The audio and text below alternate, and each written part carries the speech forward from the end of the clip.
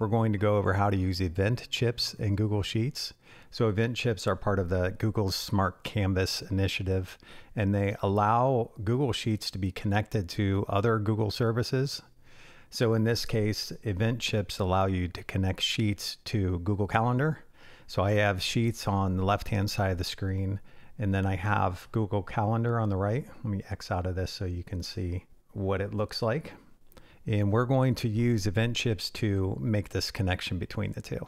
So the first thing that we're going to do is we're going to insert a chip into Google Sheets. And there's a couple different ways to do it. The fastest way, if you've been doing this for a while, is just to type the @ symbol. And the @ symbol activates this special menu where you can put all these new data types in.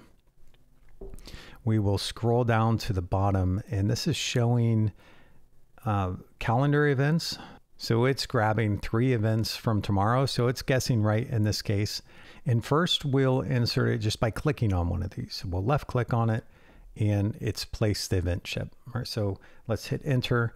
So if you had a lot of data in here, right, you might lose track of what's a smart chip, but you can see because they get the gray pill behind them. So kind of a gray highlighting, but a regular gray highlighting would be the whole cell.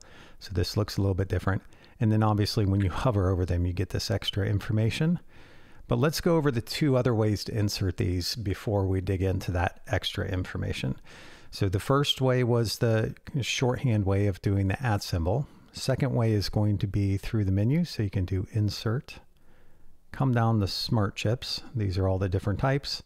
And we wanted to insert a calendar event.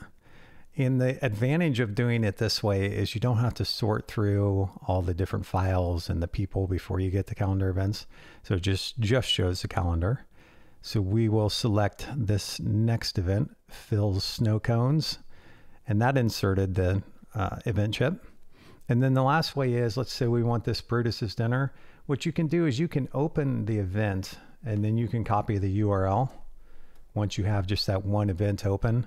And then you can come back into Sheets and you can paste it. So this is a different workflow, right? If you're already in Calendar, you see the event that you want and you want to get just that one event in, this is a good way to do it. So I've copied that URL, and this is not completely obvious. So how I can get it to work is I can click off of it, go back onto the URL, and then Sheets says, you know, you want to replace this URL with a chip. You can leave it as a link if you just click link, or you can click on chip. So we will do that and it converts it into an event chip. So those are the 3 ways to do it. And now that we've done that, let's talk about the extra powers that this gives. So sure, it's a connection, but what really can you do with the connection? So the first thing is that you can just hover over it for extra information. So Hank's Dairy Barn, if you're just looking to plan your day, this will tell you that the date and the time, and you can copy the link. And if you go into a browser and you paste it, hit enter, it will bring you to that day with, I don't know why it didn't bring me all the way into the page with just that event, but it will take you essentially to the event where you can then you can interact with it. So the other thing that you can do with these event chips is that you can extract data from them. So this is taking more advantage of the fact that they're linked to another Google service. So we're not only going to pull the title in, but we will do a lot of other information. So I've selected 3 at a time. I will right click and then I will click on data extractions. And then for these event chips, there's a lot of different things that you can extract. So let's put some headers on here so we know what we're looking at. We're going to extract the summary. We'll get the URL in case we want to go back and forth. Let's skip the description now, and we want start time though, start date. I think that'll bring in the time as well. And let's get the location. So we have those, and what we will do, there's 2 different ways to do this. So we do have the right chips selected, so you could adjust that in this rectangle at the top. And what you could do is you could do the summary, the URL, start date, and location. This will fill those columns. Let's do it this way first. It wants me to verify it. I don't know why, but we will say yes. And that was easy, right? So it brought out the description. We can adjust the columns if we want by double clicking on it, and that made it way too big. So we will undo that. Typically, oh, it's because of things above it. Let's just adjust the column manually by moving it around a little bit. But so it brought in the summary, it brought links to the events, and it brought in the start date and the start time and the location. So you could plan your day like this instead of having to comb through calendar. For some reason, it's easier in Google Sheets. This is how you get the information in. I promised you another way to do these extractions. So let's close this sidebar and we will copy and paste these event chips below. So they're like any other data in Sheets where you can move them around if you want. And we will extract them with a formula. So you might want to use this technique if you were to nest this inside, say, another formula.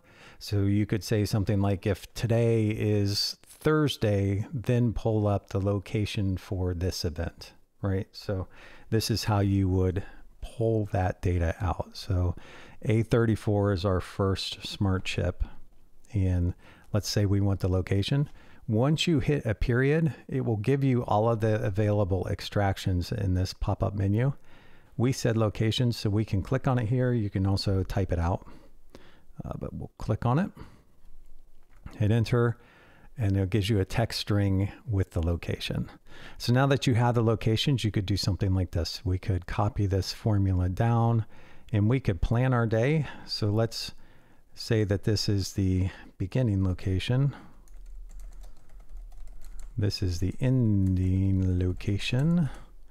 And let's say we start here and then we'll copy the next one into the ending. I have to copy that as a value.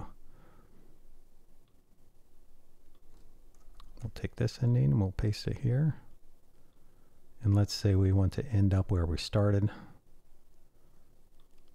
All right, so now that you have the beginning and the ending locations, we can use an add-on that we make here at Sheets Help called TripTally. And we will use the existing sheet and we'll say, look, our beginning locations are in B34 through B36. And our ending locations, we'll do this way. We'll say use the active selection. And please give me miles and include the distance and the time.